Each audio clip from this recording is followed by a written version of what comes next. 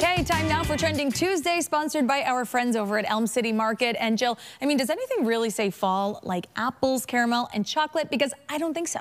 It's the quintessential fall ingredients, right? Agreed. We headed to TikTok to find the latest viral recipe, and today we are making a caramel apple bark. How good does that sound? It sounds delicious. And as a reminder, Elm City Market, guys, moving. October 2nd was their last day on Chapel Street. They will be reopening soon on Orange Street in the new building on the old New Haven Coliseum site. So just wanted to let you all know that. But let's jump into the ingredients and what you will need if you want to try out this bark. So Granny Smith apples, you'll need about 2 of those.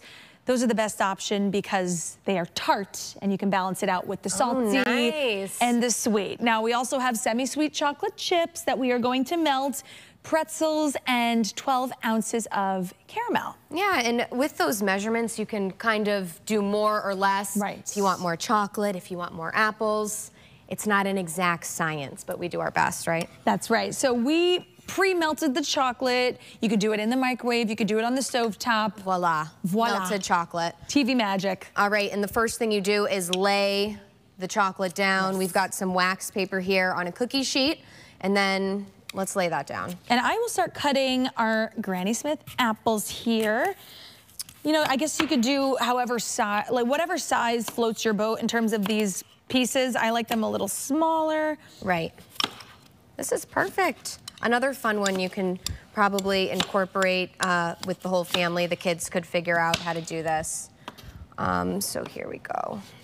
Perfect. And you can kind of create whatever shape you would like. Yeah. We kind of did a little rectangle. We did a blob. A blob. Let's be real. A chocolate blob. This is no shape. But hey, if you're doing this with your kids, you could do a cute little heart or something. I don't know. Or a pumpkin. Or a pumpkin. Super fall. You could probably do a pumpkin and then kind of like put an apple slice at the top for a stem. I just thought of that just now. Oh my gosh, Martha Stewart. She's here with us, who knew? Okay, perfect. So this is all layered out as nicely as I could do. Beautiful. And oh, we've got to chop up these, we've got to break up the pretzels too. Yeah, so what I did with these is I'll start putting, can I start putting the apple slices on here? So I think you lay it with the pretzels first. I should have started with this, sorry guys. I'm jumping ahead. You crush the pretzel, so you could use whatever you have. I'm using my measuring cup. We're very resourceful here on CT Buzz. And listen, you could leave the full one if you want, but the recipe we chose calls to crunch them up. So that's what we are doing. That's great. Yeah, you could do them bigger or smaller. And we did find this on TikTok, right, Jill? TikTok. People are loving it. We love TikTok and you know, recipes. That's what we do. We scroll TikTok for you, and we give it a whirl, see if it's actually worth the hype or not. Yeah, I think this is going to be worth the hype. I mean, who can argue with apples? Perfect. I think that is good. Our producer's telling us we got to get going. Oh, okay. So I'm grabbing the pretzels. So we're putting those pretzels on. Next, the apples can go as well as the caramel. So I will get the caramel. Okay, perfect. And now you could mix the apples, or you're mixing with the apples and the caramel first. Is that what you do? Yes, but you could kind of probably do both pretzels separate. in there.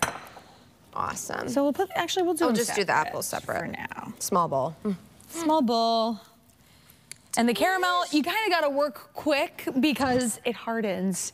Hardens very quickly. Which is good for the after. But if you want the drizzle effect, you're going, which we're not getting today.